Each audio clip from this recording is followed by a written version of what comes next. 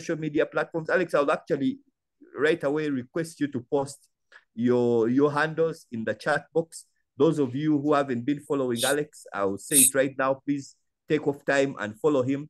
He speaks quite passionately on this subject, and he speaks quite consistently on this subject. Alex, we are very honored to have you at Enterprise Uganda for the Business Recovery Series.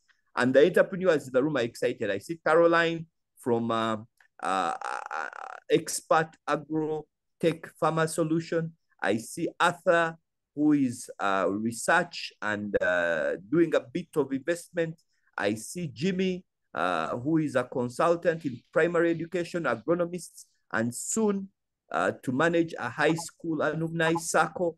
I see Ellie, who is a director at Stan Coffee Company Limited, which focuses on coffee, both Arabica and Robusta.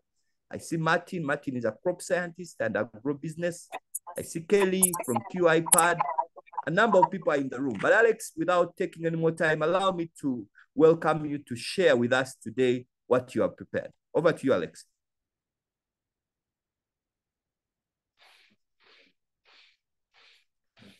Alex, I think you have to unmute. We may have missed. Oh, okay. I was starting to speak when I was wondering what was the issue. Can you hear me? Okay, thank you so much, Ronald, for that. It's really a pleasure. It's over 120 people. I'm going to try to be as diverse as possible. Apologies if you see me in the sweater. It's a little bit of the winter and it's around 3 a.m. But when I noticed that Ronald is the one hosting, I was a little bit happy. I remember he was my lecturer when I was doing my SCCA at MAT. That's close to 7 years ago. And I'm hoping, Ronald, I'm doing you proud by the kind of information that we are trying to step up into the steps. Certainly, certainly. Very honored, very honored. Definitely. Thank you. Beyond that, thank you so much for that introduction, and thanks so much to Enterprise Uganda that have organized this. It's going to be engaging. I'm going to be monitoring the conversation in the chat. If I lose you in any way possible or form, just post the question. I'll try to answer it such that today you go out with something. And I'm going to cover, I know I'm going to cover capital markets, but there is no better way to introduce for me capital markets without introducing the whole concept of investment, finance, even debt management. Now, I'm honored that I'm talking to business people. And if you have been following the news in the last 1 week, there has been some trending statistics that has been going around that in 2019, we had close over 100,000 taxpayers, 100,000, that's companies we're talking about. In 2023, they are estimated to have reduced by a half. We are now close to around 56 cities, and the majority of them have dropped to the lowest bracket. Now, that is from the tax side of it, but it tells you so much about our economy, mostly about employment, mostly about the security of our income, mostly what people are struggling with, which is finance. So you have to think about it that if we had 100,000 companies that are paying tax, which means they represent the people they were employing, and half of them are no longer on the tax register, if they have closed, that means there is a half of the people who have lost jobs. And then you have to think about it and say, what's the impact of that to the people? What would they have done it differently when they were still employed? But most importantly, what would the companies have done to make sure they are sustainable long run? So we are going to look at this in the two facets. The first facet is at the individual level. The second facet is at the company level, because it's both ways, and I'm very passionate about this. And we're going to talk about companies. I've had someone who works with the DFCU. We're going to a little bit of analyze certain banks, and I show you how they use financial markets to also hedge themselves, but also for the individual, right? So, and because I have entrepreneurs, business people, I sometimes have a statement I say that not in any way to kind of devalue the entrepreneurship spirit, but to show people the alternative to making it big, or to making, at least to making better financial decisions in that regard. So I thought I'm going to encompass those three. That's why you're seeing all the three topics there, not to just cover the treasury bonds at once and or the bills or the unit trusts.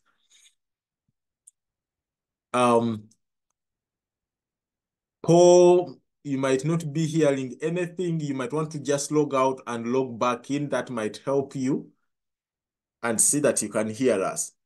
Now, this is my icebreaker for today, the financial hall. And it's simply to represent what all of us always are trying to get out. And even if that financial independence, when you're up there, and if you have gotten out of it, you want to stay up there. So most of our discussion today is going to kind of address exactly that. How do you get out using the financial market, not only as financial markets, because, hey, I'm employed, I'm invested in financial markets. So that I'm not going to say that the bonds, the bills, the stocks are the only ones that can help you get out of the financial market, the financial hole, but they can help you to kind of scale you further ahead of to get out of the financial hole. So that's the whole goal. The whole goal for me is always to say, people are those who are employed and have second businesses, not side businesses, second businesses. You start that second business for one important reason: to make extra income. Your goal is to make extra income. If you're an entrepreneur, you started that business not as charity. Now, there are those who do this business for charity, but most of us start businesses to make income. So that means the ultimate goal is for your financial stability, your financial wellness, your financial independence. So if someone presents to you something extra, you'll be like, oh, that helps me to move away from the financial holes that I'm digging myself out. I always say most of us Ugandans always start from the negative when it comes to our black communism or black tax. So you want to have as much pumping up to get out of the hole as much as you can. That's where most of the things we want to look at come in play. So it's always very, very important. So even in that spirit, even when you are an entrepreneur, which is very, very good and very noble, you have to start asking yourself, what extra can I deploy my money in that can bring me a little bit of more money for me to be a little bit more financially independent? And that to me is where the financial markets come in Uganda and globally, depending, because some of you are well-traveled, have access to other markets. So whatever we're going to discuss should kind of have you that at the back of your mind in regard to say that, hey, ultimately my goal is to make money. My goal is to be financially independent. Whether by being employed, I recommend it. Whether by being an entrepreneur, highly encouraged, or even by being an investor. Now, for this conversation now, after bringing those three facets out, the employment, most of us are, that's one. The entrepreneur, which majority of you are covered well. Now, the investor. Now, the investor, you can be in so many investor. You can be an investor in so many ways. But for today's discussion, we're going to talk about the investor in the treasury bonds and treasury bills, the unit trusts, the education funds and the retirement planning, and also using the same facet to building for credit management, how you have to work around that, but also to create what I call for the company, to create what I call the investment income for a company. And now I'm going to start with the last bullet. Why? As we go up the ladder on this, and let me touch on the investment income. I'm going to use an example. Let me read into the chat and I see for those who introduced themselves. Okay, someone is working with Namangu Investment Company Limited in Kabale. Okay, I'm seeing, let me use Odek Bernard, a graduate civil engineer and the CEO of Vedon Construction. Now, I hope, Odek Bernard, you are okay for me to use you as an example. Now, You have a construction company. Your major business is the construction side. You're a civil engineer. Your major business for the company is the construction, the site supervision. That's your income. That's your revenue. That for as long as that revenue is growing, your company is making a profit. Your company is indeed managing to meet its obligation. But that shouldn't be your only revenue as the company. And that's very, very important for companies to survive in the long run, especially if you have proper books of accounts, because sometimes it becomes hard to separate companies and individuals in Uganda. But as we get more and as URA gets more and more aggressive, it has to become more and more paramount. So it's important for you to sit back and say, I need to start investing for the company long term. And I'm not yet talking about the individual, I'm talking about the company. For those of you who have a company, like I'm using Bernard here, the civil engineer. When the company makes a profit of 100 million in a year, don't you withdraw all of it. When you are taking 50% of it to expand your company, take the other 50% and invest it so that you create another income, an investment income within your company, and it will help you survive. I work in Bermuda. Ronald introduced that. And I work in financial services, investments, and everything. And we deal with so many different companies. We're dealing with companies that you end up dealing with investments of a university that right now, they will tell you that some of the biggest universities in the US, they make more money in the capital markets, which is the stocks and bonds and the mutual funds, than they make using the tuitions. They have a 42 billion endowment fund that they just keep there investing. More in a year, they make more money for them than the education fund because they are diversified. Sometimes for the survival of your company, you need to start reducing its core reliance on the core business without necessarily endangering the business. So I wanted to start with that because I have mostly business people. And that to me is very, very important that indeed, if you want to establish, if you want to create the company that income-wise, it can sustain itself, even in the downtown, it can sustain itself. You want to start finding a way to introduce what we call investment income into the line of your revenue. If you operate, for example, a school, someone who operates a school, every single year you need to challenge yourself of the total profits you make, revenue and everything. How much of that do you go and invest for the benefit of the company? You might not necessarily always expand the schools. You do not necessarily always have to buy your neighbor's land to expand the school. That is one strategy. But the other strategy for the long-term success of the company is investment. Imagine if you are, and I have, I'm not so sure if Eve has managed to join. She was supposed to join in. During COVID, before COVID 2019, that's when they at their company they learned about treasury bonds, and somehow, somewhere, early 2019, they deployed close to 300 million in a treasury bond for the company. When COVID hit, it cut so much of their revenue. The only thing that could assure them to pay salaries for a few people was the income that was coming from the treasury bonds. So for the company, and we're going to go through the strategy of the individual, but I wanted to start for the company because I do not want that point to get lost. For the company, the long-term sustainability of the companies is through diversification. Knowing that you run a school and the school's core revenue is the school fees. But investing long-term, if you start now, in 10 years, you might be making enough money from the bonds to pay almost the school teachers, salaries without necessarily touching the revenue because you plan the early. You run a civil engineering company, you run a salon, you run whatever company. You guys who are entrepreneurs are doing amazing jobs.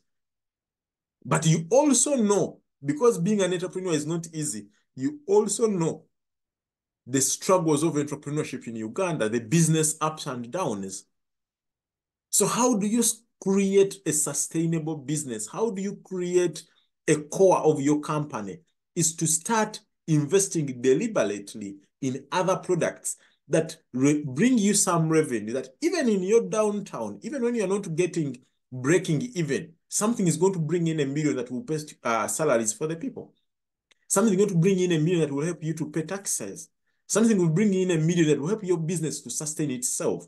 Because this is a business recovery series. We know what happened pre-COVID, and when COVID hit, how the businesses struggled.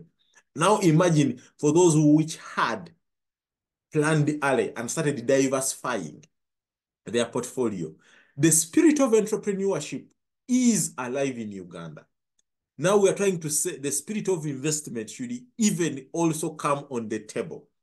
That even as an entrepreneur, you are in Kabale, you are a farmer, amazing. But you know the seasonalities of farming and the challenges that I go through. I cannot sit here and I call myself an expert in farming. You will tell me more about farming and the challenges that you face. But then I will be the first one to tell you, maybe we need to start rethinking the strategy that every single season you invest, you deploy, you do your season and you get your revenue of 20 million. Take off 2 or 3 million, 10%. Go and buy a treasury bond. Go invest in a unit trust. That revenue that is going to start coming in from the other things, it will supplement the agriculture at a point when you need that. But at the bare point is that this company will start surviving on 2 arms. It will survive on your core business as a farmer. You grow of cocoa, grow of coffee, whichever product you are growing, or even exporters. You are an exporter. You're going to survive on this, then you're going to survive on other income. Most of us here are exporters. Every single day we are trying to buy dollars to try to get things into Uganda. And you struggle, whatever this. But a year ago you had $10,000, now you have $1,000.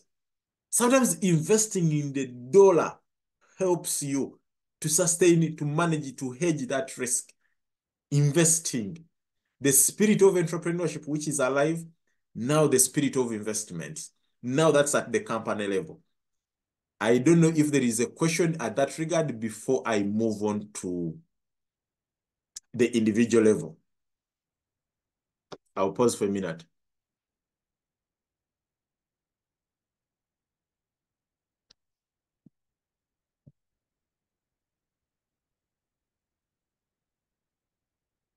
Okay, I think we are still good to go. Yes, Ronald, I think you have a question. You had a question?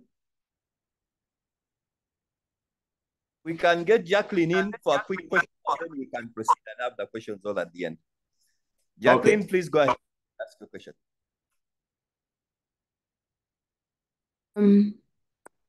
Good afternoon from China.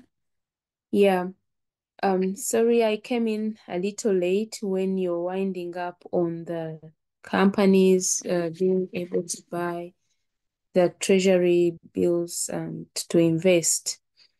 What are the requirements, like document-wise? Thank you so much, Jacqueline, for that question. We're going to cover that for a minute because we're going to go through how this whole thing works. For the requirements which are for the individual are the same as the requirements for the company. Now, this is something that I tend to use when I'm discussing this for the individual. Now, we have talked about the spirit of entrepreneurship, which is alive in Uganda. They tell you Uganda is one of the top 10 entrepreneurial companies in Uganda, in the world. Top 10, that's incredible. Thanks to the amazing spirits of each and every one of you and so many people. We are enterprising the work the Enterprise Uganda is doing and so many other organizations to kind of make people to start something, no matter however small it is. Now we're trying to also introduce what we call the investment mindset, the investment strategy, the investment thought process, that at every single end of the day, you have something you are deploying. You have something that is coming out from the capital markets. Capital markets are here to work for you. One day, maybe Ronald and Derek, we shall come back and talk about the capital markets for the entrepreneurs, where they can raise capital beyond on the capital markets, but this is for the investment. Now, you as an individual, for me, this is what I call, when we are to go through, if I'm to go through a full personal session with someone, these are the kind of the steps I would start with. Why are you investing? The purpose. Now, I've started with the company, and I've given you the reason. For the company is always to increase your revenue. Someone here works with DFCU. And if I'm to talk about the banks, right now, banks are making it close to 50% of their revenue from investments, from treasury bonds and bills and stocks. Wider trading, let me call it wider investment trading, almost 50%. 5 years ago, almost 80% of their revenue was through loans and fees and commission. They are diversifying every single day. And to those who have friends in the banks or work in banks, I was privileged enough to work in a commercial bank back in the day in Uganda. You know, when the bonus time comes, the people in the treasury department are incomparable. They get the biggest chunk of that. Why? They bring in the most money right now. They are very, very, very important, very strategic, because they have understood that wealth management is no longer for the joking subject, right? They have understood that deploying capital in somehow what we call the passive way and getting almost 10, 12, 13% without risking the core capital of the business is a good thing. Now, if the companies like that are doing that, what about me as Alex, right? Stanbic Bank is a public company, so I can use its financial statements to kind of illustrate that. Stanbic Bank has close to 6 trillion in deposits. It has close to 10 trillion in assets. And they are invested in financial assets by close to 5 trillion, between 4 to 5. That's money bringing in money almost every single day without them doing nothing. No, they are doing something. But the revenue they are getting from trading is using, let's say, 100, some of the best minds of CFAs, of investment minds in Uganda, is almost the same revenue they are getting from their loan book or from their fees and commission by deploying tens of thousands. That tells you it's the same. For you, if you are running a school, the revenue per teacher for the school strategy and the revenue you might make by just investing a little portion of that, some money into a treasury bond is different. To invest in a treasury bond, you just need to sign your form and move on. To increase your revenue in a treasury bond, you just have to increase a little bit of a deposit in there. Investment purpose. For me, the investment purpose for each one of us is to make money, to be financially independent, whether it's through a company or an individual.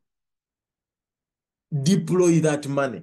That way that every single passive income is one of the untalked. It's an eighth wonder. Something where you put money and go do your other things. You're a farmer. You put money and money works for you. Yeah, they use actually NSSF uses that. I love it so much. Money working for you. Deploy your capital. Go do your other things.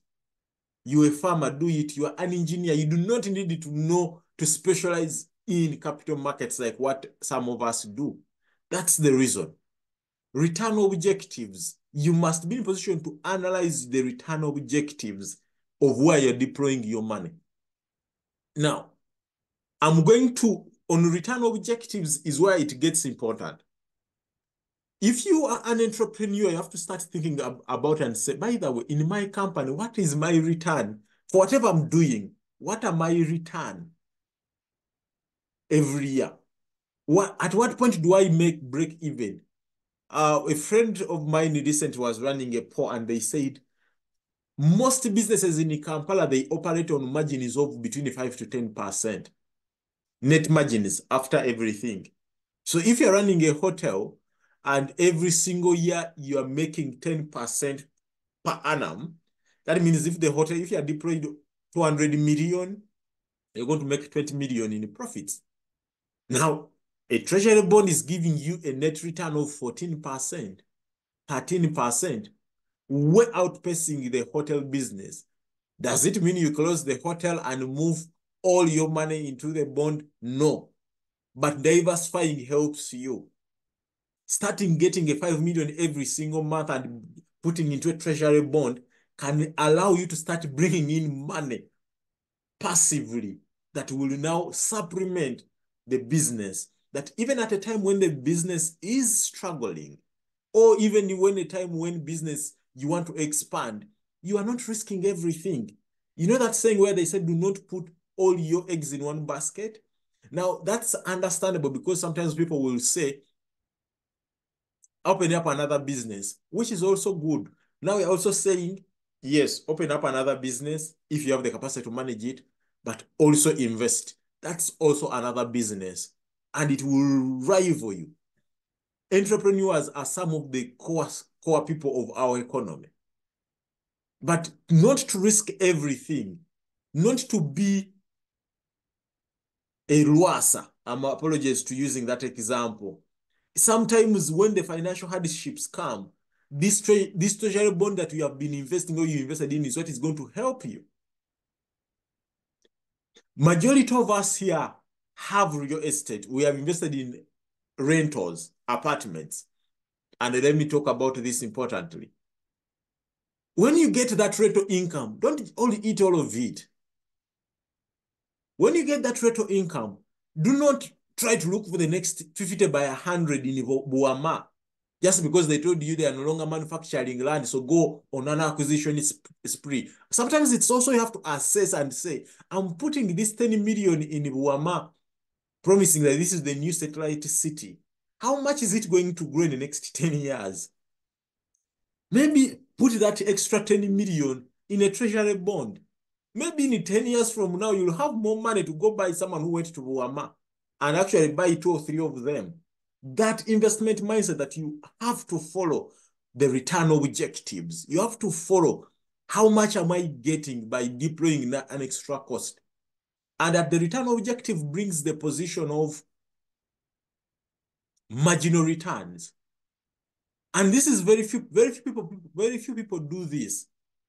If your company has reached its maturity level, deploying an extra 1 billion or 100 million or 10 million, especially through borrowing, thinking you're going to expand, sometimes the marginal returns of doing that activity are so minimal. They're not going to add on so much onto your company. Yet getting that money and investing it in a unit trust, investing it in a bond will make an impact into your company.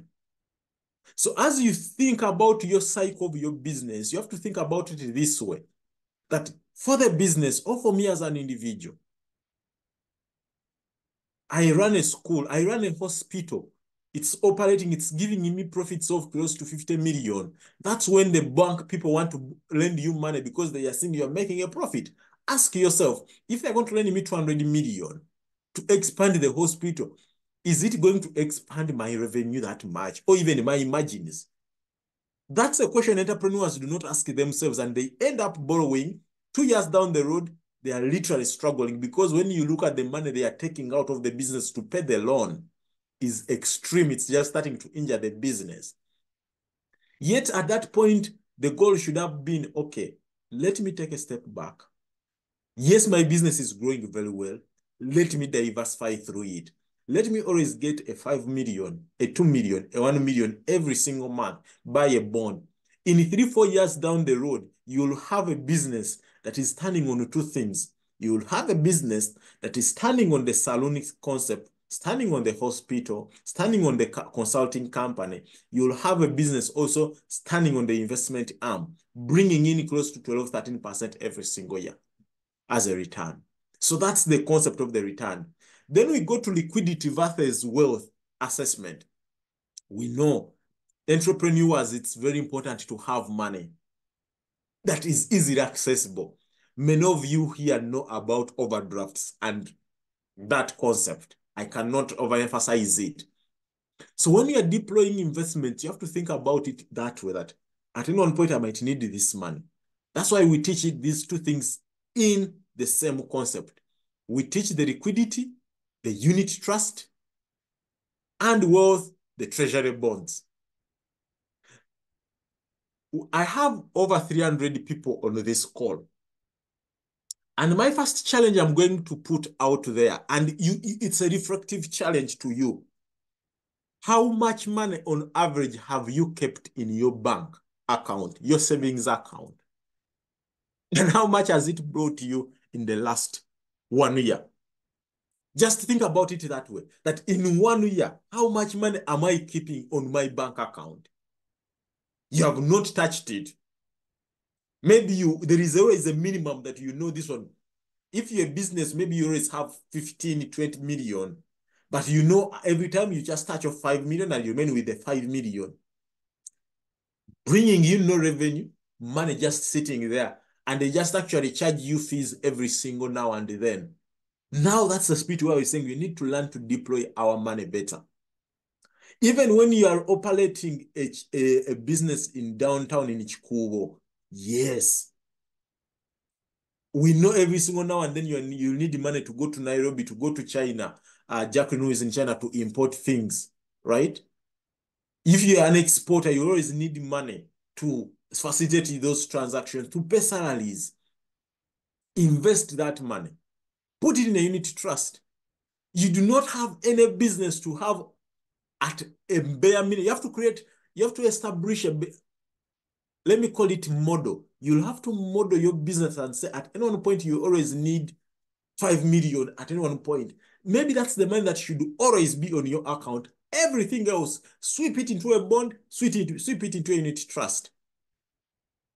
That way, the liquidity can be addressed by the unit trust while you are still earning money. The wealth can be addressed by the bond. You are paying salaries. Most of your entrepreneurs, amazing. You are paying salaries, right? Chances are you already have the money for the next 1 year to pay the salaries, but it's sitting on the account. No. Move it to a unit trust. By the end of the year, you will have the bonus to pay the people. You employ someone at home, the maids, the house helps, whoever you employ, your friends, everyone.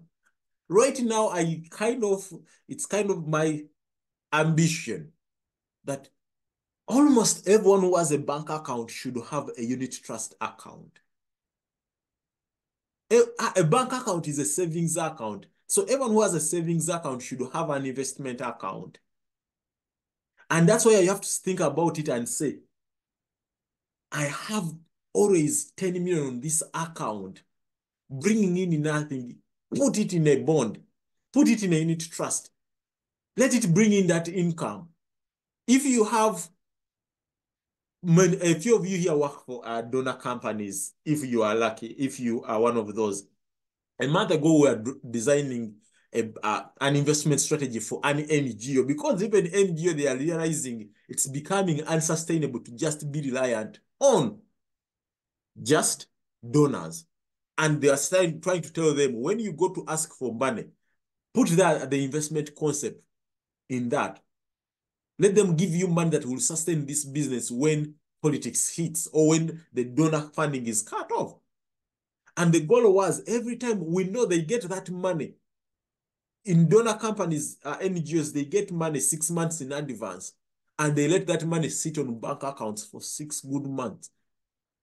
You get a 1 billion to sit on the account for 6 good months, just to always pay tax, pay salaries, or if you are not paying salaries, to pay fuel and pay per diem.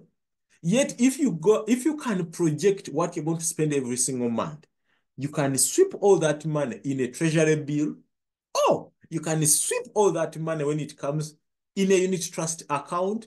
Every single month, you withdraw just enough. And for $1 billion, you're looking at almost every single month getting at a minimum 10 to 12 million. And you told them the amount you're going to end up making by doing this will pay the salaries of 5, 6 people. So you're no longer, all of a sudden, 6 people are not reliant on the donor money. All of a sudden, after a year, you have enough other income to sustain you somehow, somewhere. That's the spirit of the investment you're trying to say. Invest. The diversification, we have talked about it elaborately. You are entrepreneurs. You have whatever you are doing. You are, even if your entrepreneurial spirit is real estate developers, those who buy and flip. Yes, do that. But even if you just take 10% of that and invest, you're diversifying.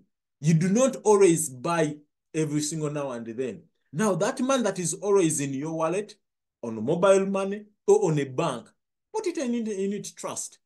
Every time you have a deal to do, withdraw that money. There are companies that are giving you within 24 hours. They give you the return, your money, which when you want it, and you can do your transactions. Diversification. Then review the performance every single year. Entrepreneurs, you are amazing at reviewing how the company is doing. Though sometimes we fall short, and that's why sometimes we do not foresee when problems are coming. But it's incredibly important in the investment journey that you must review. If you buy a treasury bond for 2 years and it gives you just 12%, then you have to think to yourself, why did I buy for 2 years? I should have bought for 5 years. Where do I make more money? That's why sometimes you have to even engage investment advisors to take you through, to help you develop, at even a bare minimum, to even help you start this journey of investments. I'll pause for a minute and I see if I have questions. I'm seeing the chat is blowing up in this regard. So someone is asking, Alan, what's the shortest time period to invest in a unit trust in a treasury bond? So I'm going to, okay, let me go through that at this point. Give me a second.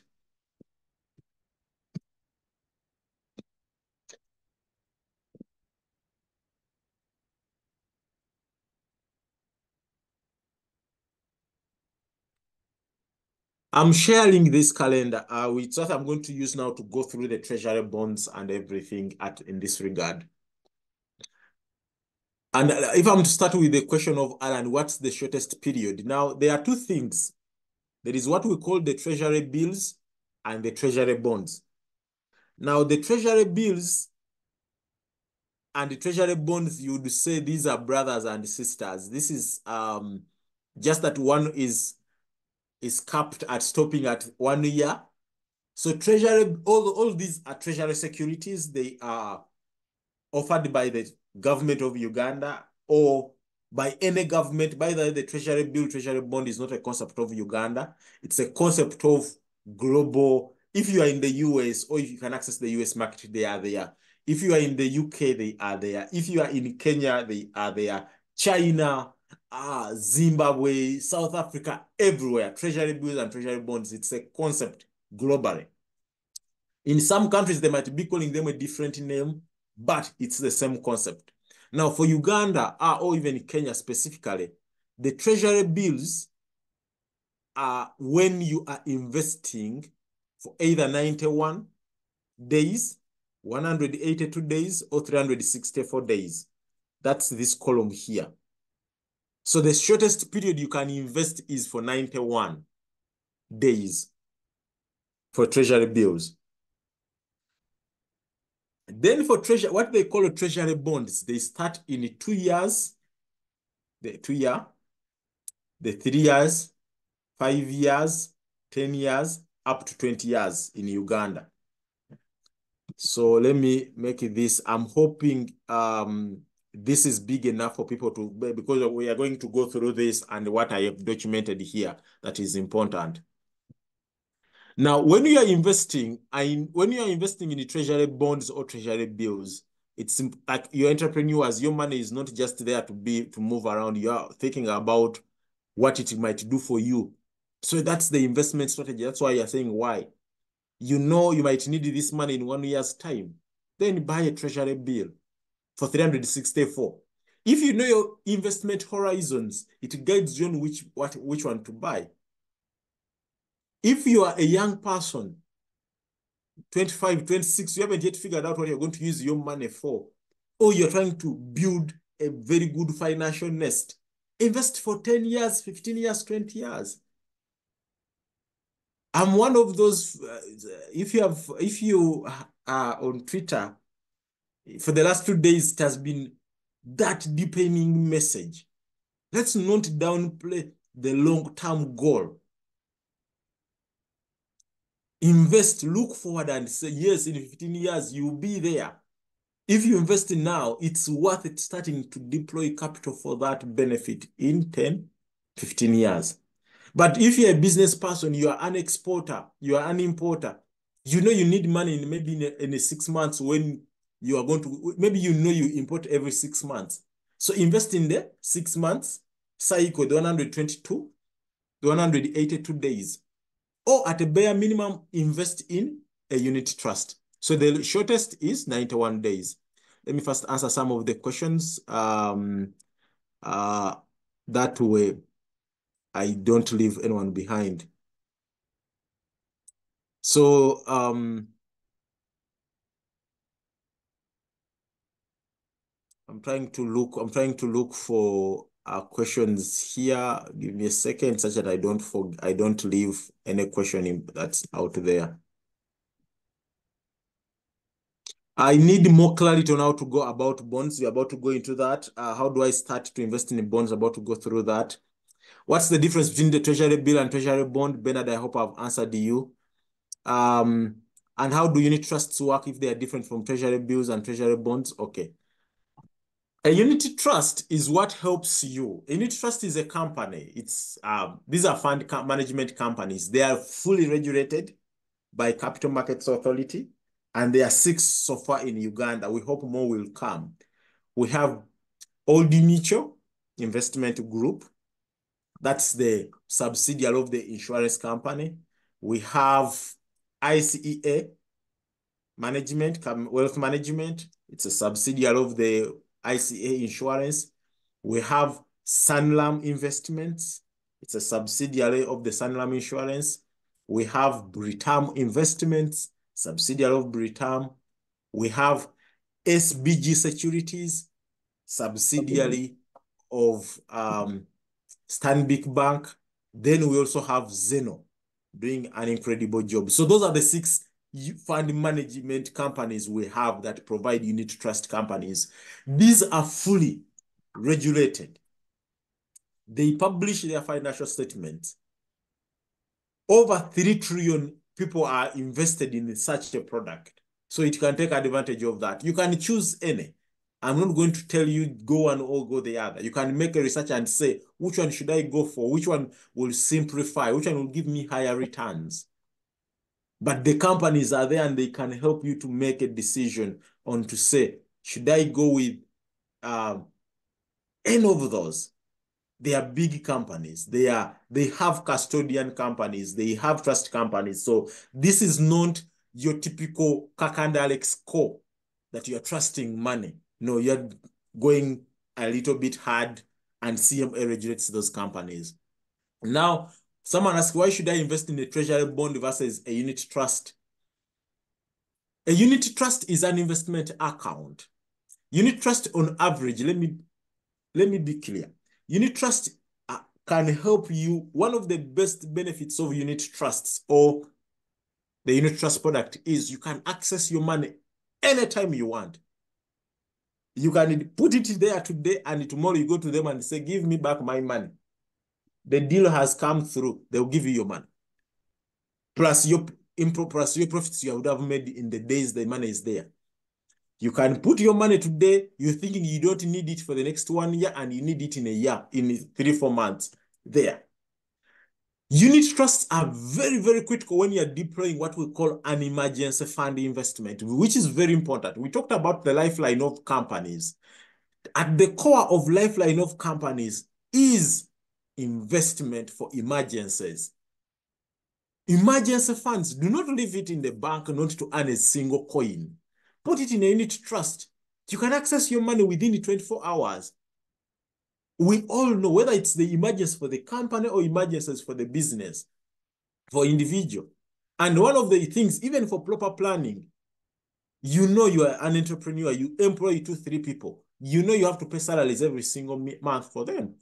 Now, at that point, you might not put that money in a bond. You put it in a unit trust.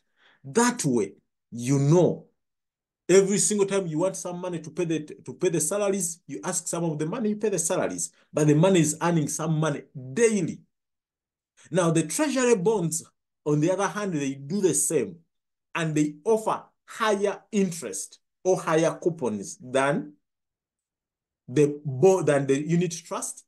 But sometimes for you to invest, the best benefit of bonds, you have to play the long-term game. When Derek reached out, he asked, I want people to understand one of our biggest challenges is education. Planning for our child's education. We sometimes feel like, for as long as I'm employed, for as long as I'm working, it's okay. I know I will pay the senior 6 even at university, I will pay for them without any planning. Yet in a more developed society, an investment-led mindset society, we must establish what we call education funds. If you're a parent right now, and you have a child, no matter where they are, whether they are 10, 5, or even 2 years, think ahead and say, at university, they will need this. Or even at a bare minimum, you want to say, when they start their life at 25, I want them to have a trust fund. Yes, leaving them a company, creating this company, and you say, I'm waking up every single day because I want to leave a company for my child. Incredible effort, respected. But also diversifying some of what you might want to leave them is also very important. That's why treasury bonds become important. That you can, if you know your child is 2 years, you can start investing in a 15-year bond right now. That by the time the child is at 18, you're not going to go and say, where do I get school fees for university? The treasury bond will be your lifeline savior. If you say you are 20, you are an entrepreneur, you do not have any safe, like you're a farmer. You don't know when at 60, what will you be living on? Do not take the risks. Don't put all your risks in that farm. Diversify some of it. Put it in a bond. When you are 60, the bond might be in position to give you enough money that will help sustain you in the long run. So to kind of bring it home is to say, treasury bonds, especially those which are 5 years and above, provide a higher return than unit trusts. But that's if you are willing to see that investment beyond the 5-year term. If your investment goals are for just 1 year, 2 years, less than 1 year, you might be better served by a unit trust. If you have money you might at any one point in need, that money will just keep on bank accounts to sleep. Every single now and then they send you a notification that every time you transact, they charge off 2,000. You're like, but what are they charging the 2,000 off me for? That money is better in a unit trust. Emergencies, everything in a unit trust. Keeping money on mobile money, it earns you nothing. Yes, they started giving us something, but when you compound it, it's 2% in a year. A unit trust is giving you 11%, a minimum 10%, all of them, whether it's UAP or the Mutual Investment Group, whether it's ICEA, whether it's Sanlam, Britam, SBG, or Zeno, a minimum 10%. That if you have 10 million, after the year, they will give you 1 million. If you have 100 million, after the year, they will give you the 10 million in profits. So the numbers support moving money from this savings account that just sits there to investment accounts. That's not to say you should close your savings account. They are important, but you structure them. That where do you're not here to do charity. That just because you open the bank account, so you must keep money there. No, keep money there that benefits you by the money being on that savings account. Then you move the rest into the investment vehicles. So as you can see, and it's very important for me to talk about taxes, because the income you get from treasury bonds incurs tax. Treasury bills and the treasury bonds incur a minimum of 10% withholding tax. The question is always to say, so which one should I go for? Now on the screen, you can see any treasury bill has a tax of 20% on the income. And also the treasury bonds of 2 years, 3 years, and 5 years have a tax of 20% on income. So you can see here, let's use the 15-year. Someone has put these lines here. I don't know if they are, I don't know how to easily remove them to make sure.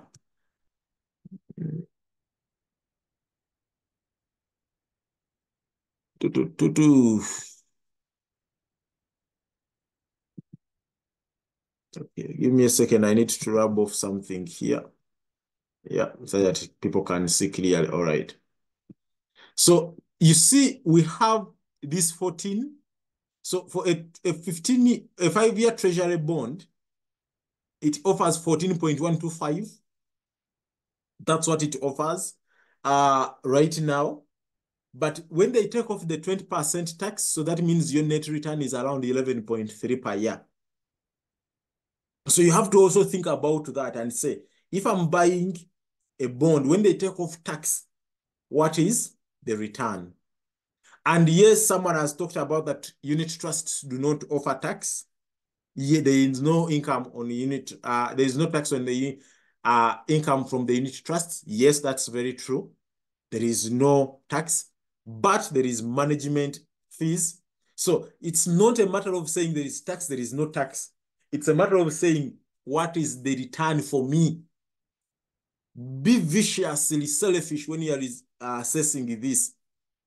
To say, if you make more money in a unit trust, or if your investment goals guide you to a unit trust, go to a unit trust. If the goals guide you to a bond, go to a bond. Then the bonds which are 10 years and above, you can see 10, 15, 20 years, the tax is 10% on the income. So you can see for the 10-year bond, the coupon is around 14.375. By the time they take off tax, you are almost getting around 13% net. And this is before I even start talking about compounding. 13%. The 15-year bonds, if right now you invest in a 15-year bond, it offers 16%. By the time it takes off tax, you're having around 14.4% net. 14.4, that's close to 15% of doing nothing. That if you deploy 100 million in a bond right now, every year they will be giving you around 15%, 15 million, right? So the concept of tax and comparatives is very, very important. Your investment goal guides you to which kind of bond you should buy. Now, we might not necessarily exhaust this to address your specific individual needs or your specific company needs and which body you should go for or how you should allocate. But like I said at the beginning, diversify. It's okay to have some in a unit trust. It's okay to have some in a bond. It's okay to have some bond which is 5 years. It's okay to have some bond which are 15 years. Diversify. And for you to easily say, how do I do this in the most efficient way that brings me the best return possible or optimize my money. That can be a conversation which is a little bit longer, but that is the concept that I can utilize all of these products at once without necessarily injuring my core business, whether I'm employed, I'm self-employed, I have a side business or second business, whichever the case is, you can utilize these products. I'm seeing a few questions in here. Let me look at them.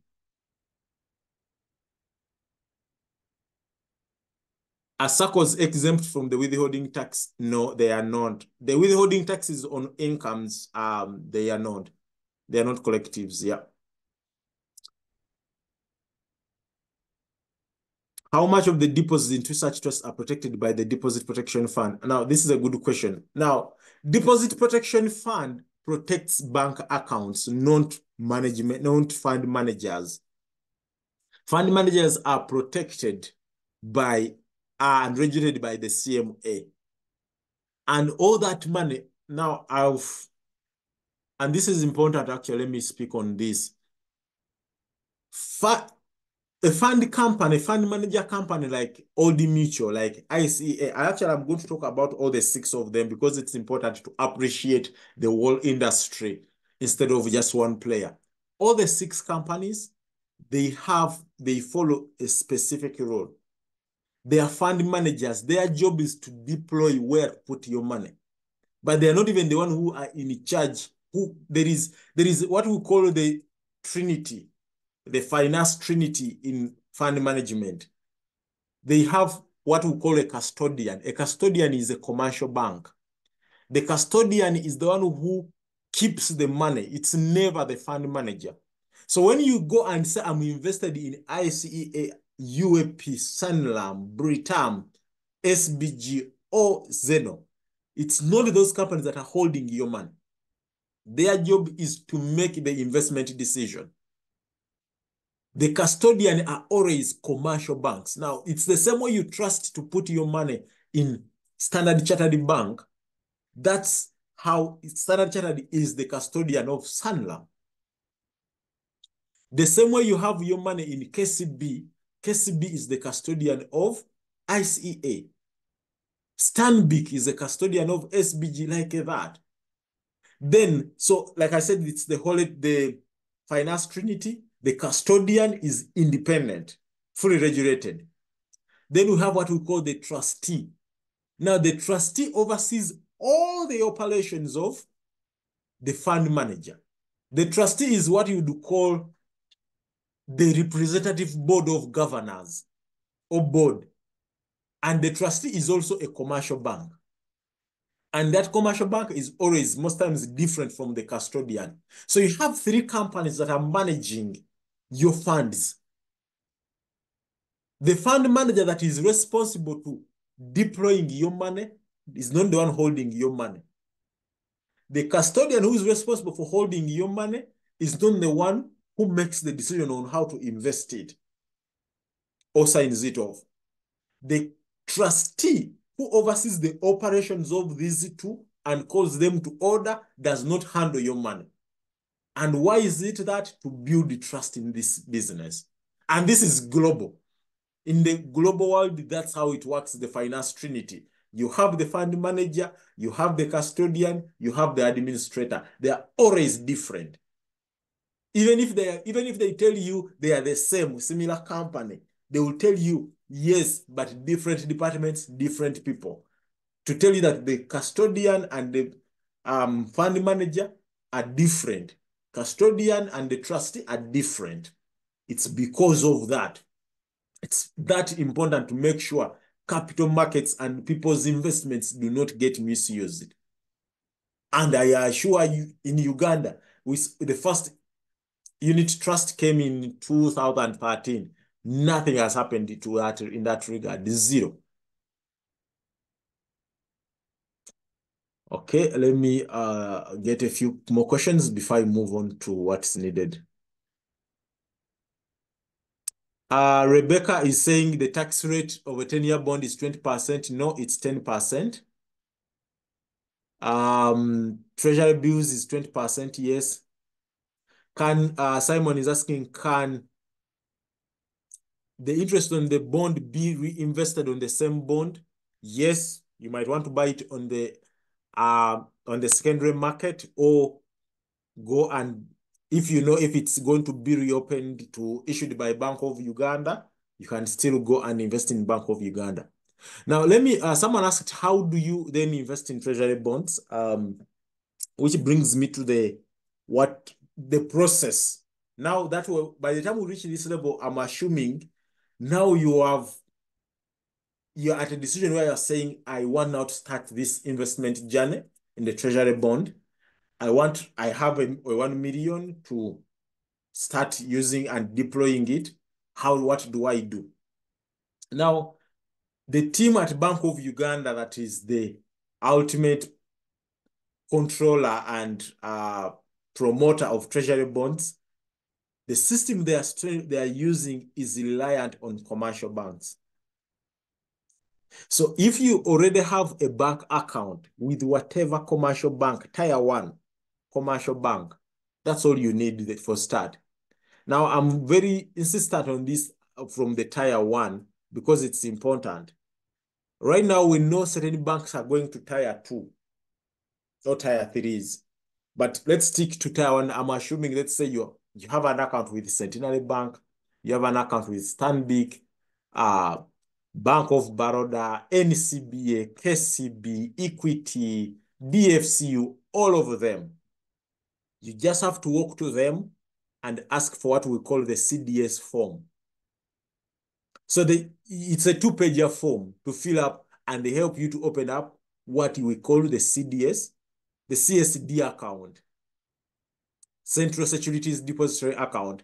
Now, that account does not sit with that commercial bank. It sits with Bank of Uganda systems. They are the controller of the Central Securities Deposit. To an extent that if you say, I know the question people always ask, what happens if the bank closes? No. When the bank closes, it doesn't impact your investment account. That account is with Bank of Uganda. Except if, let's say, something happens in Bank of Uganda and the Bank of Uganda closes, but we know that's extremely highly unlikely for Bank of Uganda to close. And it's actually very important at this point to talk about that. The first treasury bond in Uganda was issued in 1969. 1969. And since then, the Bank of Uganda technical team has never defaulted. Whether there is in Amin's government, whether during the time when Amin was gone and we had 6-7 presidents in one single soup, when it was Obote 1, when it was Obote 2, when it was during the World War, whether it was the Museveni's, President Museveni's initial 3 years in the 1986 to 1990, whether from 1990 to now, not a single time have they defaulted. They have always met their obligations to the investors. Whether the bank has closed the Crane Bank, you had opened your CSD account in Crane Bank. When your account moved to DFCU, your money was deposited in DFCU. So it's important to kind of put it out there. Does that mean it can't happen? Let me use this finance language. Banks, when you lend money to Kakande, my default might be me to disappear and I say I will never pay you and I refuse. Countries globally do not default like that. In Uganda, it has never happened, but in case it ever happens, they don't default and say we shall never pay you, you move on. Do what you want to do, take me, no. What can easily happen and can potentially happen, and the risk of remote is even that is not so high, is where they say, okay, in this particular period, we are struggling to raise liquidity, to raise money. We're going to extend the period. We're going to pause paying people for 6 months, get our business together, we shall pay you back after 6 months. That's what sometimes we have seen globally. Like I've told you, close to 180 countries offer treasury bonds. No country anywhere in the world has ever defaulted and said we shall never pay you. What we see, they just restructured deals of treasury bonds, and it's rare. The last country that did that was 7-8 years ago, globally. That shows you how remote is if you have to talk about the risk in that regard. So open up the CSD account from any commercial banker you have, housing finance, anyone. Now, when you open it up, you have to know which ones do I go for.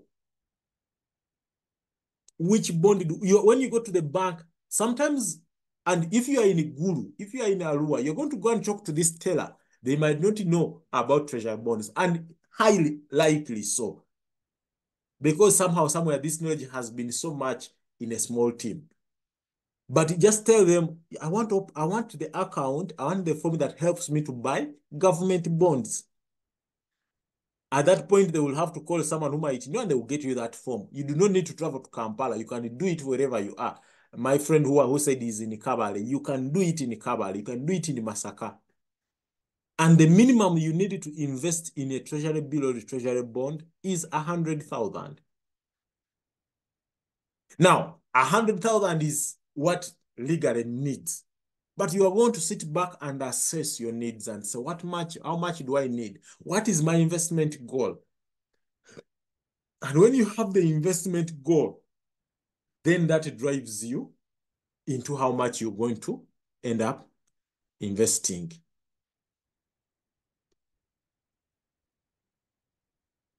I'll first pause there and I take a few questions in that regard.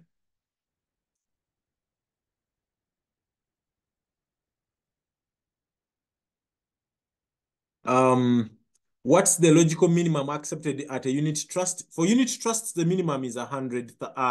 Most of them to open up an account is 100,000, and you can top up with as little as 20K, 50K. Even if you have, let me give you a practical expectation. If you have, you operate a business that is highly on cash, downtown people, retail business, every single day you make almost 50,000 and you have to even deposit it on a bank. You can open up a unit trust account.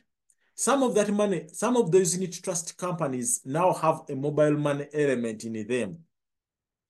Every single year, every single day, you make money from your business, get the 50%, get that money, deposit it in the unit trust. 50,000 every single day. You'll be amazed on the profits you'll be making after a year. You'll be extremely amazed. You know, just get every single time and say, okay, I will establish a mobile money account every single day. I will always go and deposit my 50,000 using mobile money. So minimum open up an account is 100 for many of them. Minimum is, I think, 50, and I know some of them have even a 20. Yeah, let me go to the messages. What happens when the government changes? I think Joseph have talked about that we have given you an illustration that we have had so many government changes and still the government has managed to pay. Why? And for confidence of this, for confidence of this conversation is there is a difference between the political arm of government and the technical arm of government.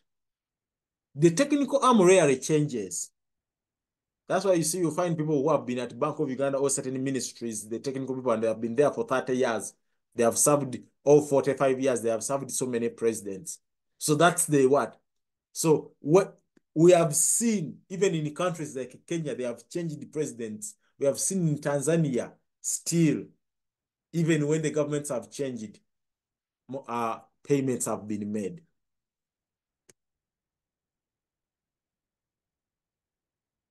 So now someone is asking if you have opened up, not to miss people's questions, I'm asking, let me first answer certain and then because I don't want to miss them up. Yes, you can always top up whenever you want. Like I've said, the minimum you need to invest at any one point is 100,000. Let's say if you have 1 million right now and you go and invest, tomorrow you find 150, you can still go and buy another bond and buy and buy and buy. Right? Every single minute you can go and buy a treasury bond whenever you want. For as long as you have 100K, you can walk in a bank and say, I want to buy another bond, another bond, another. Do not get tired. For as long as you feel like this is a journey you want to take on, do not get tired. Right? So if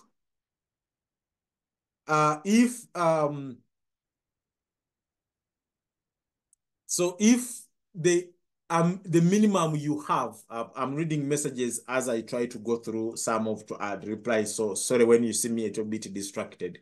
I just don't want to miss certain messages that are coming through. If your goal is to build your investment nest, I cannot even tell you stop. I will just tell you, I will just encourage you. When you open up your CSD account with any bank, just keep going. Just keep going. Now, the question is, how much do you need to invest? That one is going to depend on how much you have. Your goals. Some of us, all we have is $1 million a month. Invest that. You have a business that you are operating and it's giving you some good profits in a particular year. Invest some of that. James, you have asked a very good question, which I'm going to answer. One, I'm putting a link in the group. I write a lot about treasury bonds. Some of the questions, I might not answer them right now, but I will get most of the questions and they will form part of what I write. So use those to, you can add your email, click on that link, add your email, you always get my letters in that. Also, I'm adding my phone number, just in case after today, or you want to kind of have this one session with either your circle, with your company, and develop your investment strategy to know more, answer most of the questions I've not answered. I've added my phone number in the chat. James has asked, there's a question I don't want to miss, which James asked, which I feel it's very, very important. Can I use my deposit as security for a loan? Amazing. That's a very good question. And the answer is 100% yes. I don't know how much I should emphasize this. 100% yes. And there is two things actually very important here. You know, when I'm talking to business people so they understand the language of borrowing, and when you take the security, do you know when you take a security of land and you value your land, you say, if my land is valued at 60 million, and then the banker will tell you the first sale value is 45. So we are going to give you a loan of 45 million. Now in bonds, we don't have that language of first sale. In bonds, when you go to a bank to take a loan and you are using your bond as security, they fair value it, not first sell it. They will say this bond is 100 million. How much money is it going to be bringing in? 15 million every single year for you. They fair value that bond and they will say, okay, the fair value of this bond is 98. Then they will give you the loan equivalent of that. Yes. To the bank, it's easier to recover money through your treasury bond if you fail to pay than to a bond, than to land. So the confidence levels the bank has by you using your bond as security is higher than when they use land or they use your property. So if you are to invest in a treasury bond, and I will encourage you, yes, for business people, yes. Yes. I recently wrote an article, like I said, when you go to that website, you'll see so many of those articles. And I said, even if you are employed, now I cannot emphasize this much, but if you are employed, you can borrow to invest in a treasury bond, especially for those who have very good terms at your employment places. You can access a bond, a loan at a fixed rate of 10%. We can go through the numbers with you, and I'll show you how you can do that. And by the time you pay off the loan, you have more money in your treasury bond, you know? So I want to go to, yes, so someone who invests UG, they have said they consider between 90 to 95% of the bond. That's why I'm saying they fair value it. Fair value is not forced sell. Fair value, let me call, most of us understand the concept of land. The land is fair value. If you go to Chira right now, they will tell you if it by 100 is, let's say, 80 million. That's the fair value. That's the market value. Then someone tell you first sell value is 45 or 50 because you are selling it. In bonds, it's fair value, not first sell.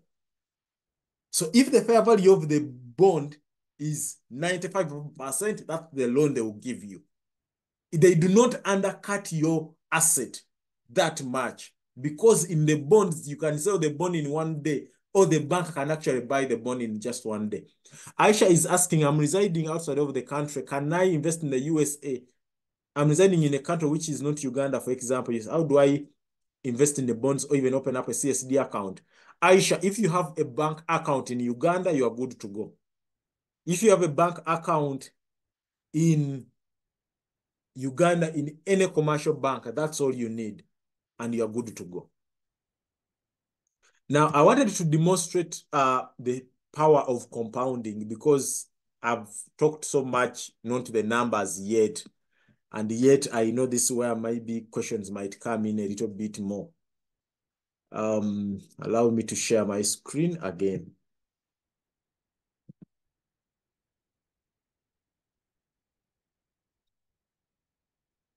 Okay, I believe it's being visible. Let me use a little bit of, let me start with just a little bit of money, just 25 million. Now, we have talked at length about your goals, what you want to do, what you want to invest in, how you have to deploy your money. Let's take just a technical example that you are using this to establish an education fund. Right now, your child is 3-4 years. You have 15 years for them to go. Education is easy to use. Or let's say you want to establish your retirement fund. You are 30, 40, you know in 6 years you're going to retire. Whichever your goal is, you can use treasury bonds. Now, if someone has 25 million and they invest in a bond right now, in a 10, 15-year bond, the tax is 10%. We have already gone through that. That means their net return they are going to get is around 14%. And that means the profits you make in 2024, right now, if you had the 25 million and you walked to a bank right now and buy a 15-year bond, in 2024, by the time 2024 will end, you'll have got profits of around 3.4 million. Now, there is a question which someone asked, can you reinvest your coupons? Now, that's the concept of compounding, which in finance we say it's the 8th wonder of the world. When you have 25, that's your starting position. In the first year, 2024, you make 3.4. You can withdraw that 3.4. Let's say you withdraw it and go eat it. It's your money. Or go use it for something else. It means in 2025, you will still have just 25 million and you just still make 3.4. So let's assume still you withdraw the 3.4. So, and you do that every time they give you they give you coupons, you keep withdrawing it and using it for something.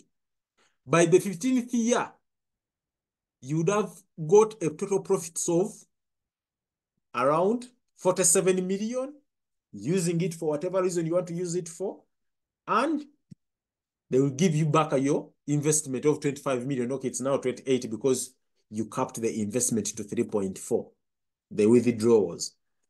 So think about it this way.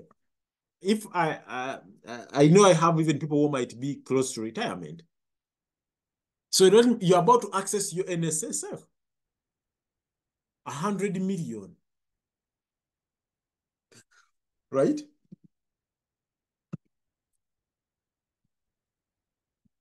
At 100 million, you are almost guaranteed close to 14 million per year.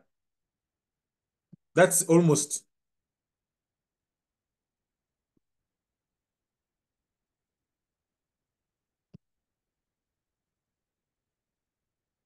That's close to almost 1.2 million per month. And if you keep on withdrawing it, you can withdraw it for the next 15 to 20 years. And after 2037, they'll give you back your 100 million. Yes, if that's your goal, we're going to look at other plans. You can always withdraw whenever you want. Every time that you want, you can always withdraw it. But is it the best strategy? For people, that is it. If you are 6 city, you don't have to compound. And by the way, let me also talk about this because this is very, very important for our source community. You say, what happens if I pass on? No, bonds can be put in in wills, you know. You know that will where you say, I have 10 acres, my 10 acres, each acre, let it go to my child. I have 5 kids, so each child gets 2 acres. Yes, treasury bonds can be done that way also. That when one day time comes for us to meet our maker, yes, it goes to your next of kin. You do not lose it. No hassle or bustle. Even if you did not put it in your will, but someone who knows about it, and they know about your bank account, they get the letter of administration, they go to Bank of Uganda, they will change that bond into their names for them to access this money. Because you might be like, but me investing up to 2037, will I be there in 2030? Yes. Majority of us are still young. We shall be here in 2037. We don't know who will be the president, but we shall be there. And that money might be your life savior at that point in time. But even then, you can transfer it, put it into your will. And it's also important to say that you can you can transfer it to your child even when you are still there and say, okay, this one, it's for the benefit of Kakande Jr. Now, that's when you are withdrawing it. But what if you don't withdraw it and reinvest every time the government pays you, or let me use actually Bank of Uganda. Every time Bank of Uganda gives you the profits, you reinvest it back. What happens? That's where we get into the magic. So in 2024, you have your 100 million. You can use any amount you have, but I trust I have well-off people on the call, so they will appreciate the numbers. You have 100 million. At a net, you'll get your 13.9 million on your bank account. Assured it will come on that account, whether it's Stanbic, DFC, Centenary, whichever bank. If you get in 2025, you invest this bond again. Then in 2025, you make 15 million. You see, you are now making more money than what you made the year before. In 2026, you make 18. In 2027, you make 20. So it keeps growing. A time is going to come when in 2037, you're making 76 million. This is you starting with 100 million, putting it in a bond, go do your other stuff. Do not bring any other money whatsoever into the bonds again. That it keeps on growing and growing and growing, that at one point you are looking at 600 million. Right now, if I have seen some people, you say you have 250 million. Okay, that's 2.5 million. You have 250 million right now, and you buy a bond, it will give you 34 million every single year net. Yesterday, I finalized an investment deal for a client of mine, 400 million. And they are guaranteed 56 million every single year. Their goal is to make a minimum $1 million in 2037. And we designed the deal what they needed to do. You can see you start by 250 million and commit to letting that money grow into the bonds. They give you the profits, you put it back. And they give you, you put it back. And they give you, you put it back. Do not get other money anywhere else. Just keep growing just that. By 2037, you'll have around 1.5 billion. But what about if you say, let me start with 25. Yes, you'll have 155 million. Maybe you can even say, let me start with 25 and I will top up every single year. That's this column here. And this, I'm rushing through it because I have 360 people. And to all of us, our things might be different. Our conversations might be, our circumstances must be different. So it might not necessarily address the numbers for you. So in that regard, I've put my number in the chat. You can reach out to me later. We can set up a session for you or for your company and your business and your people. And we'll go through what is tailored for you. So this is for illustration purposes. So you have 25 million. And say every single year, I will also get another 10 million to, you are a school person. You're a pharmacy. You have a pharmacy. You have a salon. You are a farmer. So you're not going to get 100 million at once, but you start with 25. But every single year, I say I'll also get another 25 and add it in.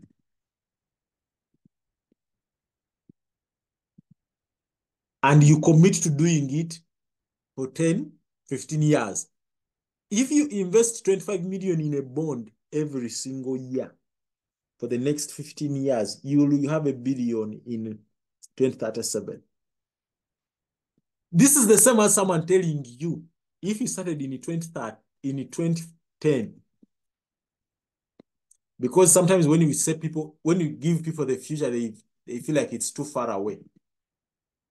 If someone started this thing in 2010, right now they will have at 25 million per month, right now they will have $1 billion. And actually for 2010, it's even, this is low because we are using 14% net. But in 2010, bonds were operating around 19%. And at 19%, by that time, the returns were crazy, you know? Even as recent as last year, but one in 2022, the return was 18.5. 18.5. I'm using 14 here. So let's benchmark it here in this regard that I can easily say in 2037 and someone feels like 2037. Yes. Now think about it retrospectively. Think about it from the past and say, if I had 25 million in 2010 and I started on this journey to diversify, then right now you'll have $1 billion in bonds and you'll be earning close to 12 million per month or 130 million per year. And I'm not saying let's all of us get all our money and put it in treasury bonds. It will crash, I assure you. No, we still need the entrepreneur spirit. We still need those businesses. But diversify. Diversify. If you had 25 million in 2010 without any deposit, by now you'll have around 155 million. If you had a child right now in 2010 who has 5 years and now they're about to go to university after 15 years, I don't think you'd be worried about school fees here. Right? So if in 2010 you had your 250 million and somehow you got a deal, God knows what, or you sold something and it worked out and you had a lucrative year and you deployed it, right now you'll be at 1.5 billion without adding a single thing. But what if you get a 250 million and opened it up? I always try to compare real estate with bonds, not to say one is better than the other, but to kind of show people a bigger picture. Though somehow people feel like, no, I'm attacking something, right? So, but let me give you an example. If you had 250 million in 2010 and you deployed it in the US and in the bond, and every single year you said, let me add in just a 30 million. Right now, it'd be around 2.6 billion. Now, maybe if you didn't do it in 2010, Now look at this column of 2024. That if you start now, this is where you will be in 2037. Now, 250 billion is maybe a lot. Let's say 25, we go back 25 million. If you started 25 million and committed to adding, let's say 20 million there every single year, you'll be close to $1 billion in 2023. It's the same concept looking forward. And this is at a minimum because I've literally capped the interest here at 14. We have seen bonds that have come at 16, 17, 18.5 like 2-3 years ago. And they are going to come in the future. Our government is also our government. You know? Actually, no, not even in the future. Last month, the bond that was sold, it yielded 16.75. At 16.75, that's a net return of what? Of 15%. Actually, 15 point something, you know? So it's that critical. Now, this is to illustrate the power of investments in treasury bonds. The number for you might be different. The circumstances might be different. You might you might have just $1 million. I know they say I always use the big money. Let's assume you have 2.5 million and you commit to adding 2 million every single year. Yes, you'll have at least 90 million. And in 2010, if you had 2.5 million and deployed it and every single year added 2 million somehow, somewhere in a bond, by now you'll be at 90 million. Guaranteed. And by the time you reach 90 million, it multiplies. You see, in 2010, you are making just 300K in profits. Now in 2023, you're making 10. You do not want to see how it grows when it moves from there. See? At one point, you're going to be making more money than what you started with. So that's the power of compounding when it comes to treasury bonds. And it is not replacing your work. It's not replacing your job. It's not replacing your farming, not replacing your construction company, consulting, a pharmacy, hotel, hostel, restaurant, everything. You are doing what you are good at while also investing, sending money to make money for you.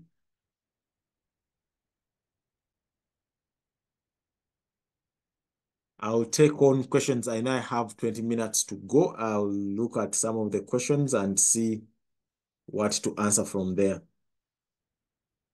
Okay.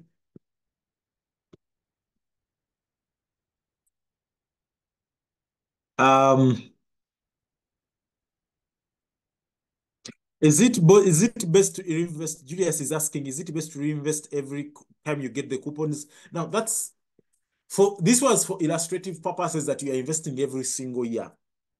But if you are to invest every single month, it means you have so much time to get even the compound. That compounding is even much more. Can the bonds be insured, Derek? I like that. Yes, if you want to, but insurance is managed by Bank of Uganda. Bank of Uganda is is the one you are investing with. So you are already, I believe you're already insured. There is the power. We underestimate, I'm not downplaying this, but we underestimate the power Bank of Uganda has over our financial systems in the right way. The technical people at Bank of Uganda are incredibly good. And GeoFCAB, I think you cannot add on your initial bond. That's not true. I know there are so many things that people are asking. I will just suggest, if you're not so sure of what you're saying, do not put the answer there because you might confuse. I don't want to confuse. How do I access my money after 15 years? You know what? They will put it on your bank account. Like I said, you use the bank account to invest. So every year they will put back some of that money on the bank account every single 6 months. Then you can reinvest back.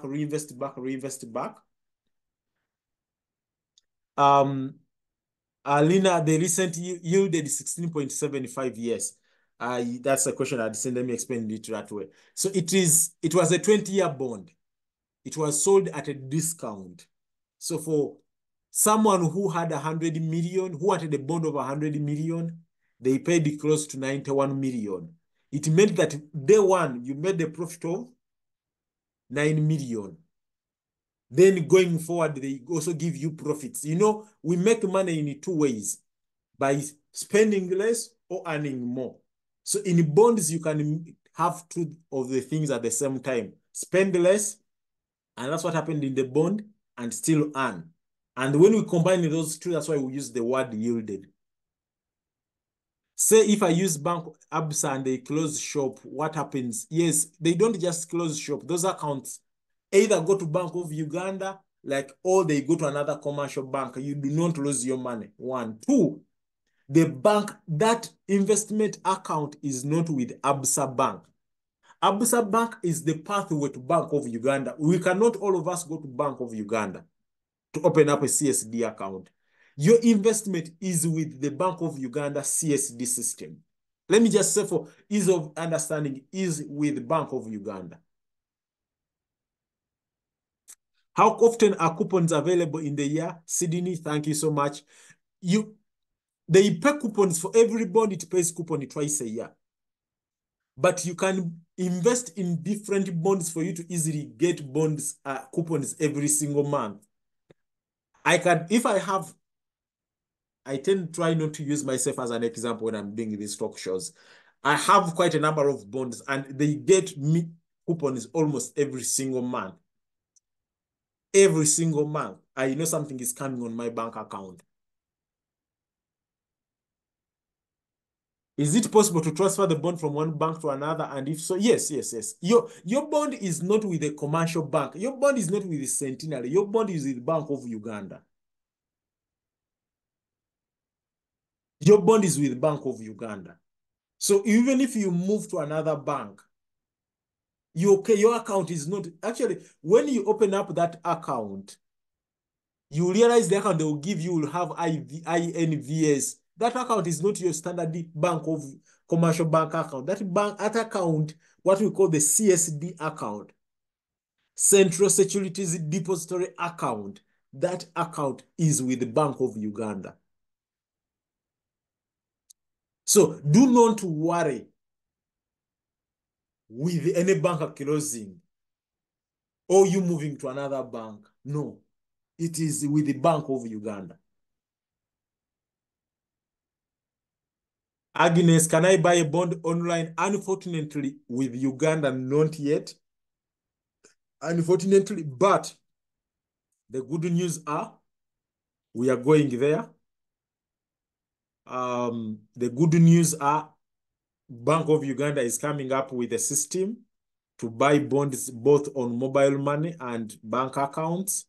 So mobile money and online. So when it comes, we believe that will be a game changer for all of us. We cannot wait. I'm not in the country. I sometimes get tired of sending forms, signed forms. So right now, but we are going there. So you better enter the arena and learn the arena when it's still a little bit murky, because when it gets interesting, it's going to be interesting because like in Kenya, you just have to have your phone and test the same way they do star 1, 3, 4, 5, God knows it's going to be the same, you know. Harriet here is talking about he does for the diaspora account. Jesse, how often are bonds available for buying?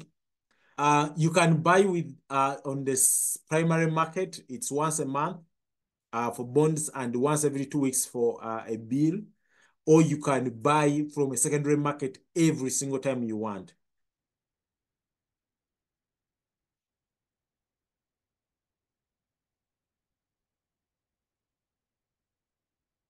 Okay, let me go through some comments. What's the minimum amount to invest in NOAA? We said it's 100,000. Let me hope I'm not missing out something. Is the CSD the one used to buy shares? No, those are two, honestly, those are two different. Okay, they have a different name, but they are two different ones. One is for managed at the side of USE, Uganda Securities Exchange. One is managed at Bank of Uganda. We are hoping one day they are going to get integrated and you can do it with one. but not. Can you advise the current salary earners who are saving, say, 500 per month in treasury bills? I would tell them, Jacqueline, I would say you are better served not in the treasury bills. You are better served either by a unit trust or by a bond. If you're a salary earner and your incomes are still low, you want to maximize your return, I would actually tell you, you go for the longest bond. Go for the 10-year bond. You get that 500K and put it there in the bond. You will see how it will grow. In the 4th year, you will even be making more money than what you are depositing every single month. John is asking, please simplify the primary and secondary market for the bonds. Okay, this will be a little bit longer. Stacy, bonds are available to buy on the secondary market every single time you want. So the secondary market is you buying a bond from someone or a company that is not Bank of Uganda. That means buying it from your friend, buying it from me, or buying it from commercial banks, or buying it from insurance companies. Now, what we see in Uganda mostly is buying from commercial banks. You can walk in a commercial bank right now and they'll give you a bond. If you have money, you will walk away with your bond. The primary market is when you buy it from Bank of Uganda. So Charles, I hope I've explained the difference in that. I'll bet, how do you contact Bank of Uganda? You do not. Let me emphasize this. If you have to invest in a primary bond, you go through a commercial bank. You go through a commercial bank. So it's very important. So, and I say, it's important when you go to them, you tell them, commercial bank, I want to buy from Bank of Uganda. It's the commercial bank that helps you to go to the commercial bank, to Bank of Uganda.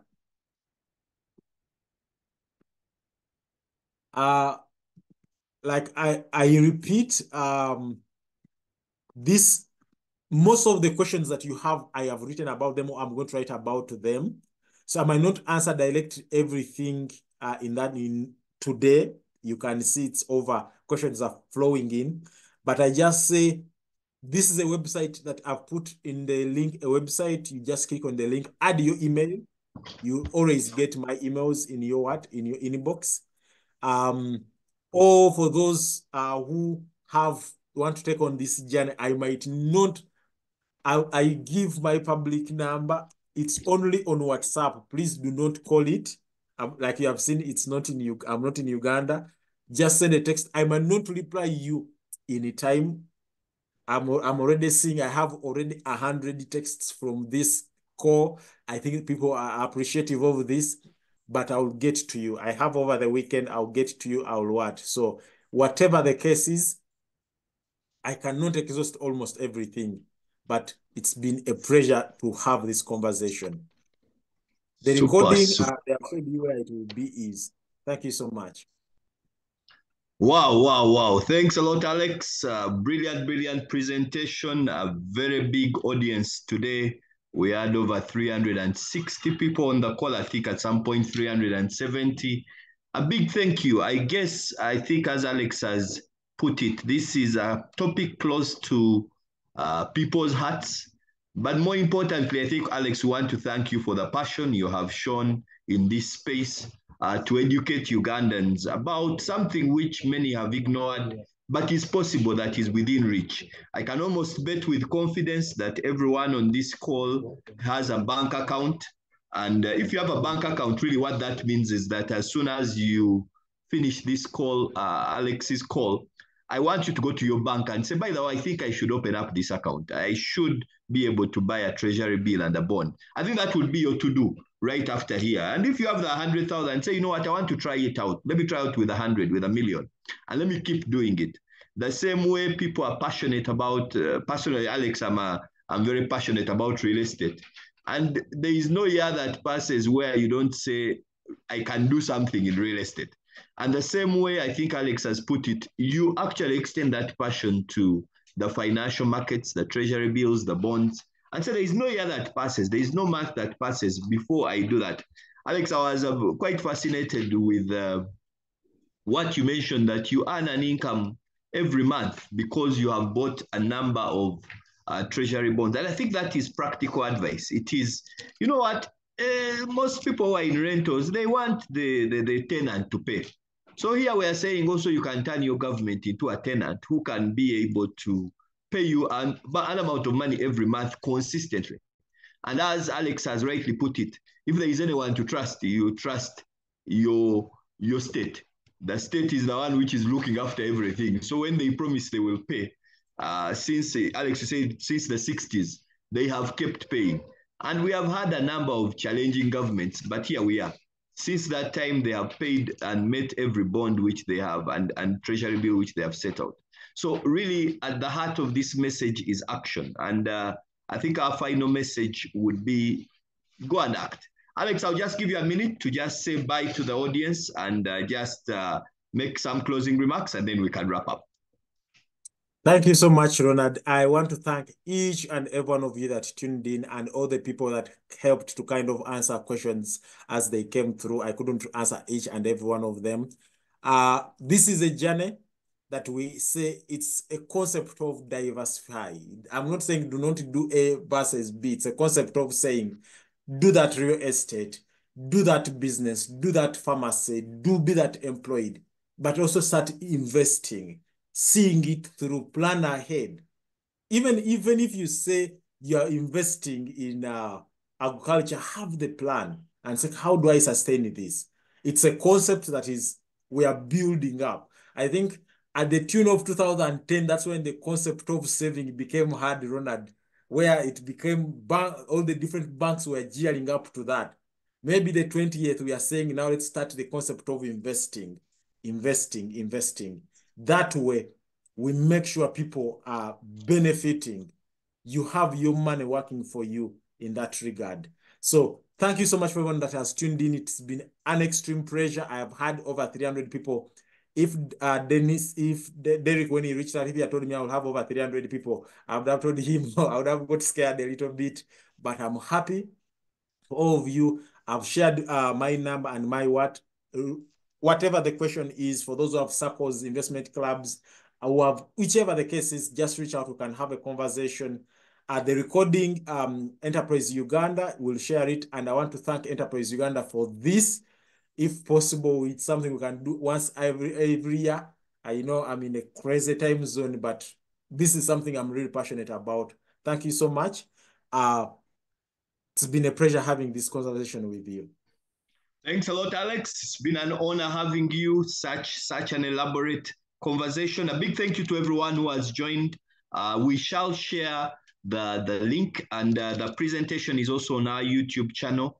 You will be able to find it there, I think, by the end of the day, but we're also going to send you an email with the presentation. For those of you who would want to have a visit from one of our business advisors or business counselors, I'm going to ask Derek in our back office to share with you a link. You can just type in there and say, you know what, I want someone to come and check on my business, how it is doing. We'll be back next Thursday with next Thursday, actually, we are hosting a South African entrepreneur who is in the mining sector to share with us his story of venturing into a complex industry. So please do log on and engage in that conversation. Thank you so much for being here. All the best. Keep pushing, keep fighting. And most importantly, from Alex's conversation, go and act. Make sure that you have done something, you have pushed the pin a bit. If you haven't opened that account, go to your bank and open it so that we are making progress. All the best. Stay blessed.